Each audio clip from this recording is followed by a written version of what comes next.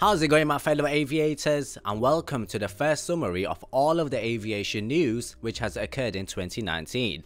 So let's kick things off. Unfortunately, on New Year's Eve, a pilot by the name of Mike Lomberg was killed in Thailand on a round-world journey starting and ending in Geneva. He died after crashing while trying to land in Thailand, and people who witnessed the incident said that he was approaching the runway before suddenly veering to the left and disappearing into the nearby trees. Now, his entire mission was to show the people of the world that those with physical disabilities can also go on to achieving their goals and also their dreams. I don't know about you, but I believe that he deserves the Wall of Honor. There are very few people who actually go and chase their dreams while being stricken with a disease and also a disability.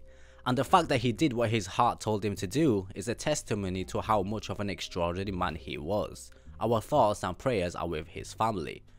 Now, on Tuesday, the ICAO announced that 4.3 billion passengers flew on airlines in 2018, which is an increase of 6.1% from last year, proving that despite oil prices rising for most of the year, the aviation industry is still growing fast.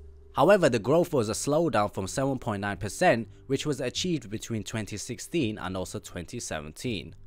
We also got to see Air Senegal's first Airbus A330-900neo emerging from the Airbus paint shop. The airline has ordered 2 of the A330neos all the way back in December 2017, and they're expected to take delivery of their new plane within the next few weeks. This will be a great milestone for the African market, and I can also expect a lot of people will be proud of this achievement. So we know that Qatar Airways and China Southern Airlines have a strong relationship, with Qatar Airways seeing China as a great market to expand and also explore. Well, this relationship has only gotten stronger because Qatar Airways has taken a 5% shareholding in the Chinese airline. Hopefully, this will give both of the airlines many opportunities to work together and build a long-term relationship. It seems like Qatar Airways is attempting to conquer the world with all of these investments. So, if you're a fan of the Airbus A321LR, then you're going to be very happy to hear that JetBlue are considering ordering a large bunch of the planes for their fleet. It's not clear exactly when, but the CEO will make a decision on the plane in 2019, almost 3 years after they took up the option of converting some of their deliveries to the long-range variant. They also haven't revealed on what routes they'll most likely use their plane on, but they have hinted at the idea of launching transatlantic services to Europe from their focus cities in Boston and also New York. London is the largest destination from Boston that JetBlue currently does not serve, so we could see them popping up in the British market. We'll just have to wait and see. So on Wednesday, Jet Airways saw a sign of relief as fuel prices were cut by 14.7%, which is the biggest cut since the 2008 financial crisis. We know that India has many domestic airlines, and since 40% of the expenses of the domestic airlines is fuel, their expenses have been reduced by over 5%. Boeing is also expecting that fuel prices will remain around $60 a barrel in 2019. Lufthansa has announced that they're going to be hiring 5,000 employees from Germany, Austria, Switzerland and also Belgium in 2019. Now this includes openings in Lufthansa, Lufthansa Technik and also Swiss. There are openings for 600 IT specialists and 400 junior employees. So guys, if you're interested in getting into the aviation industry, they have apprenticeships also, so I would encourage you to apply if you're interested in Lufthansa. So we know that Tony Fernandez is a giant within the Far Eastern market. Well, he says that 2019 is going to be a very successful year for the low-cost long-haul market. Apparently, he's been working very hard to cut out the unnecessary routes, renegotiated aircraft leases, increased utilization and cut their spending costs.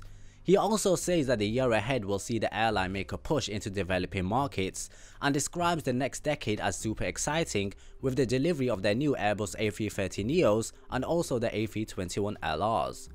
There's also news that he's considering converting some of his A330neo orders to the smaller A321LR.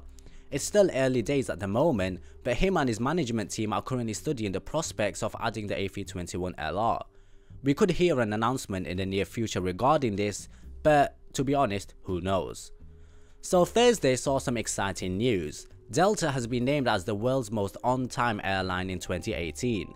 This marks the second year running that Delta has topped the rankings with 86% of their flights on time, which is an improvement of 0.19% on 2017. In second place was Qatar Airways with 85%, and in third place was KLM. Now, JetBlue's founder Neilman has confirmed his order for 60 A220-300s for his startup airline Moxie, which was made at the Farnborough Airshow last year. He's also indicated that he's taken options for the further 60 of the planes, and the A220s will replace JetBlue's fleet of 60 Embraer 190s. We'll have to wait and see how the airline grows over the next few years and whether it'll be a success. Unfortunate news, an Ethiopian Airlines 737-800 has suffered a runway excursion on Thursday at Uganda. There were no injuries to the 139 passengers and crew on board. ET338 overshot the runway at 12:41 AM, according to the Civil Aviation Authority. The incident caused no damage to the plane and it was towed to the ramp. Moving on to Friday, which was yesterday, you're now able to fly from Vietnam to New York in business class for $675 with Cathay Pacific. Guys, I'm really serious about this. Cathay Pacific is to honor a mistake made in their fares and allow passengers to fly on a 95% discount. This trip normally has a cost of $16,000, and we'll have to wait and see if Sam Chewy is on one of these flights. I've already made a video regarding this, but the co-founder of Southwest Airlines has unfortunately passed away. Now, Southwest pioneered the point-to-point business model, which avoided the hubs used by major carriers. Mr. Kelleher also decided to stick with a single type fleet, the 737, to simplify their logistics and also their crewing. Their no-seat assignment policy, facilitated with 20-minute turnarounds, saw the airline to grow into one of the biggest with the help of the amazing man, Mr. Kelleher. Again, our thoughts and prayers are with his family. A Chinese airline which goes by the name of Genghis Khan Airlines is getting one step closer to their launch date, as they're currently in the process of applying for their business license. The airline, which is owned by Inner Mongolia Aviation Tourism Investment, will operate domestic regional routes and also cargo services out of Baita International Airport. On their website, they have a target to launch operations in early 2019. So, some funny and embarrassing news. Pakistan International Airlines has ordered their cabin crew to lose their excess weight within 6 months or risk being grounded. It seems that the cabin crew of PIA have all had a New Year's resolution chosen for them. A woman who is 170 centimeters tall is expected to weigh between 60 and 66 kg. The airline has reportedly seen complaints about obese crew, and having flown with them countless times, I can tell you that their cabin crew are really fat. Qantas has been named the world's safest airline, and I'm sure to the happiness of my good Australian friend. It's the 5th time that the airline has led the rankings, and other airlines in the top 20 include Air New Zealand, ANA, British Airways, Cathay Pacific, Emirates and many others. And finally, some amazing news, we saw the first 777X being fitted with its GE9X engines. We're getting ever closer to the first test flight of the 777X, which is expected to be in February.